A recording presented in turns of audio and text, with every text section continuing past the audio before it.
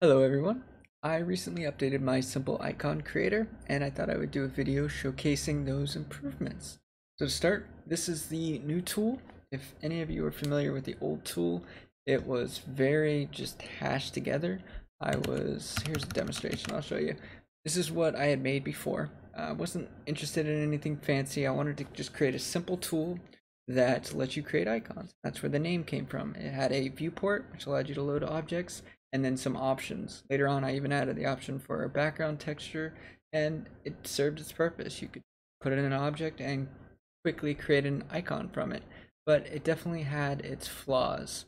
And over time, I've thought about fixing those, and then finally I was motivated to do so, especially after seeing the layouts of some other people's editor tools. I was inspired to make a better looking tool myself. And then there were some features I realized I really wanted, and that's what really drove me to update my tool. And that was because I had recently gotten some new GUI from the sale that's going on right now, and you see these icons here using them, and I realized I needed foreground textures, and I also realized I kind of wanted to manipulate the scene a bit more, and so I decided just to do this huge update to my tool. So we'll go over those big changes. So first of all, you don't see anything but 4 squares that are all blank except for titles. That's because we need to load an object first. So if you were to get this tool, you would just drop this file into your folder base. Up here, you would have my Battledrake Studios menu item that gets created, and then you would just load the tool by clicking on it. Then you would click on this or drag and drop an object in to create an icon of it. So we'll find an item. Let's do mushrooms. Why not? And it will automatically load those into a custom preview window for you, much like what you see on the inspector on some things like animation stuff. This custom preview window here gives you movement options that I've custom set to match a tool set that I used to use for the game Neverwinter Nights Aurora. So we'll go over those real quick so you know how those work. There is documentation on them, but you may just want to hear about them. First of all, you have your scroll wheel. If you hold down the scroll wheel as a button, that's what controls the movement. If you hold shift, just like in your window here, it speeds it up. So now it moves, okay, it depends on how close it is. If I hold shift, you notice it moves a lot faster, a lot further. Then we have the scroll wheel. If you scroll up and down, that zooms in and out of it. If you hold shift, it zooms in and out really fast. Next, we have a 3-axis rotation that's separated individually by the movement of the mouse and the buttons you click. I separated them because doing direct diagonal rotation is really awkward when you don't have a gizmo, and I felt it just was very odd for aligning objects. So what you have is you have your left click, which will rotate. If you rotate left click left and right, it will rotate the object around the y-axis or the yaw. If you go up and down, it'll rotate around the x-axis or the pitch. If you try to go diagonal, like I said, it won't work. It'll do one or the other. It'll either go up and down or left and right. Then if you do right click, that is how you do the roll or the rotation around the z-axis.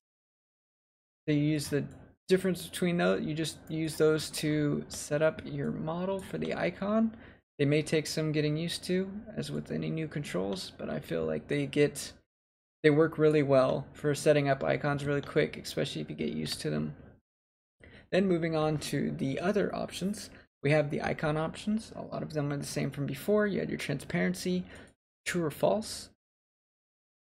With this transparency, it's the same as before, where I use the color magenta in order to set transparency. So it automatically, because there's no alpha channel in these preview render textures, I have to use another method. I've tried to go through an alpha channel, and that's just not an option. So what I do is I create the whole background to be the color magenta, and then when it converts to a PNG, I take every pixel that is magenta and I just make it a clear pixel, so it gets you that transparency you're looking for. It's an old trick that used to be used way back when, which is why you can find sprites that are surrounded by the color magenta, because that's how they used to do it. That's how I do it with this tool. If you need to do it with a different color, maybe you have an icon that is, or an object that is magenta, you can always change it to be a different color if you want. It's one line in the code. you go into the icon creator window here, you go down to on enable. Here's the transparency color. I made it a variable to easily change. If, let's say, everything that's blue, you need it to be transparent, just set it to blue. And then now when you save it, everything that's blue will automatically be transparent. But we'll go ahead and keep it magenta because that's the color that I don't have anything to use. I want everything magenta to be transparent. And then moving on from there, we have the background texture. And then I've got a list of from that new pack that I acquired. We'll go ahead and use green and we'll load that because that matches with the mushroom. You'll notice here that there's this border that's not because of the viewport window. The viewport window is set to 256 and it will stretch any texture to match that size.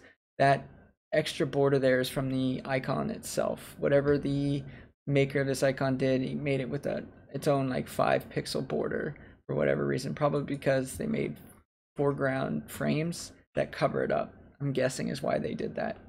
So we'll go ahead and use a frame. We'll go ahead and use a green one, and there it goes. It covers up and you don't see it at all, and there's no additional border, as you can see. And transparency isn't going to work here. It's not going to make anything transparent because there's no magenta that can shine through there.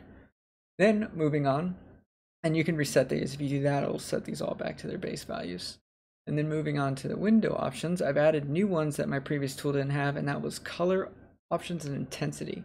So with these preview windows, I use a preview render utility, and that utility gives you a camera and 2 lights in the scene. And those are the lights that you can manipulate. You have your main light, which is the one that's focused straight onto the object, and you can adjust its intensity, and you can also change the color of it, giving the option to do that in case you want to, maybe you feel like it would look nicer with a different color on it. Then there's the second color, which is off to the right of the object, and you might notice that some slight change there. You won't notice, it depends on the object and how much is facing to the right, but that's what the second light does. I did think about adding positions for the lights, but because you can't have gizmos, you can't see the lights anywhere, it would just be vector 3s that you'd be manipulating, and that'd be really weird, and I don't think anybody would want to do that, especially for a simple icon creator, so I just left those out. You have the front one and the one to the right, and those are your lighting options for that object. Then we come over to our save options. You have the option to change the resolution. That's just an enum inside the folder here. I just went with some ones that I thought might be common. You can add more if you want. Like 16 by 16, but that wouldn't look very good. Or maybe a specific icon size that you want that's not a power of 2, the typical power of 2 that they go with. Then there's the option to name the icon whatever you want. We'll go ahead and name it Mushroom 01. That works. And then I've also added the ability to change the save path. So before it saved in my folder structure, but now you can just save it in whatever folder structure you have. Now let's say it automatically starts at the assets, and then you just add the folder name that you want to move to. We'll go ahead and do icons. Everything else is saved. Go ahead and do that. It creates the icon here.